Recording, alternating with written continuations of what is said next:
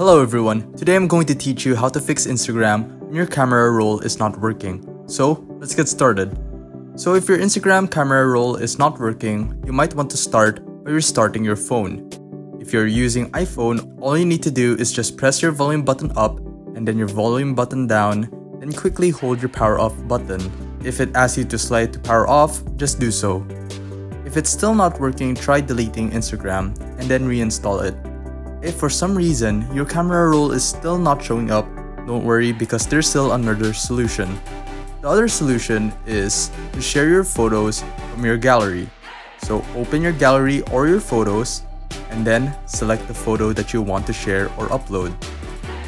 And once you're here, scroll until you find Instagram. It will then ask you if you want to share it as a post, story, or as a message. If you do share it as a post, it will give you an option to write a caption. It's up to you if you want to write something or not. Once you have shared the photo, check your Instagram to view it. And here you go. You have finally shared a photo. If you find this video helpful, be sure to like and subscribe for more videos like this.